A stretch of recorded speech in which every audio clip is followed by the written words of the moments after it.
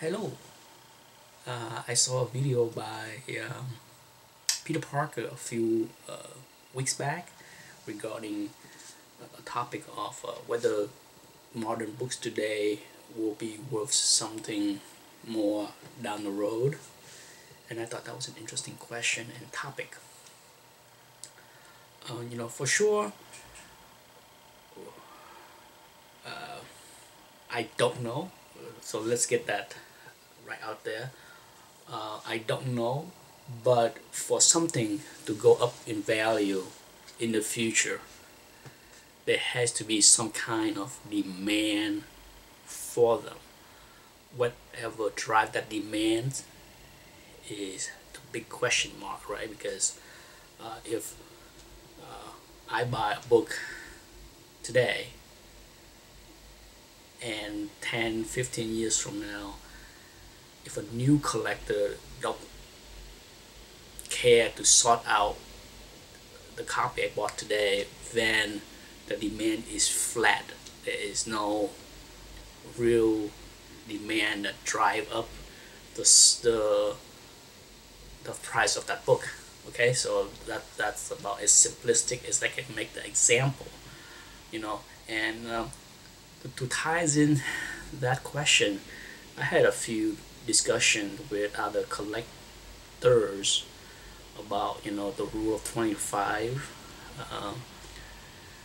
and how that has some truth, but that does not mean that something if something is 25 years old, it become a collectible item. Certainly some things can become collectible items right away. When you're talking about things like Teenage Mutant Ninja Turtle #1, or even like The Walking Dead #1, the popularity of those items came pretty quickly, and the demand outstripped the supplies fairly quickly. That drive up the demand right away. And then if you go back to the Bronze Age, no doubt Wolverine, Hulk 181, that book had great demand and steady demand over the past few decades, right? Because sure, when the book come out, everyone love it, but as new collectors enter into the hobby in the 80s with the emergence of the new X-Men, that drive the demand. And then even the newer collector that come into the hobby in the 90s, the popularity of Wolverine was on the rise right from the start. So with that kind of rise in popularity, the demand for Hulk 181 keep going up, and thus drive up the value. If you fast forward that to today, well, you fast forward that to say the 90s, the most notable character introduction would be Deadpool, right? The New Mutant 98, although not in the same caliber as Hulk 181 as far as immediate popularity. There was a slow build of popularity of Deadpool as newer collector enter into the market in the past 10 years. Certainly they sought out New Mutant 98 more and more, and that create the rise in value of New Mutant 98, because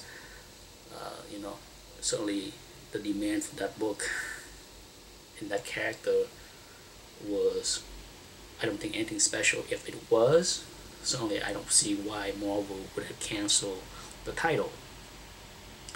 Deadpool became much more popular many years later. So if you fast forward that to today, they,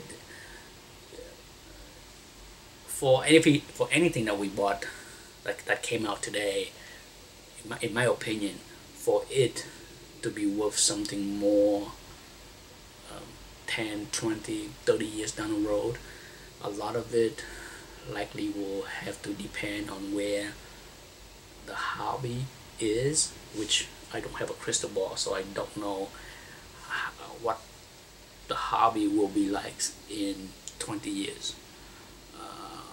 Hopefully I will still be around to see what it will evolve to.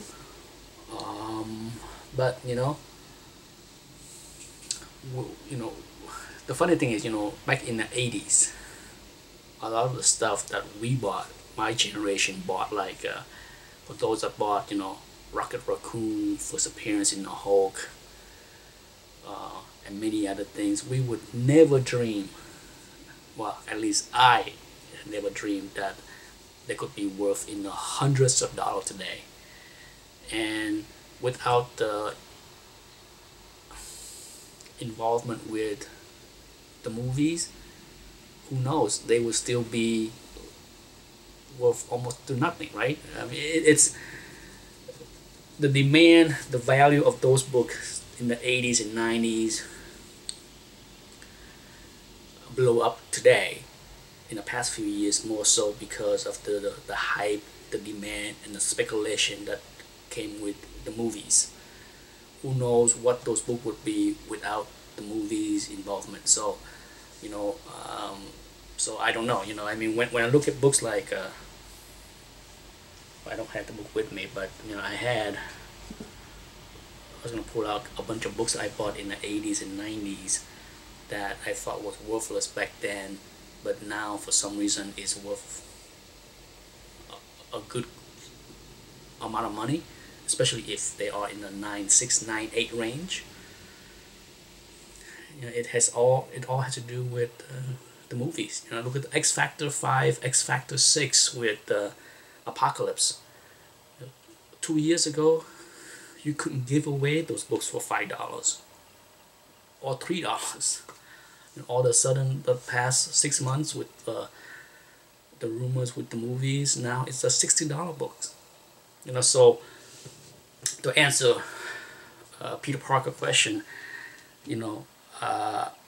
I don't know what the demand will come from in 20 or 30 years to drive the value of the moderns today, but we will see.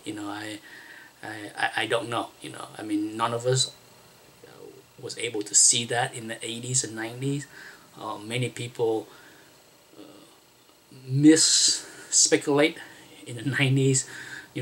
We certainly didn't go out there and buy a short box full of X-Men, X Factor 5 or X Factor 6.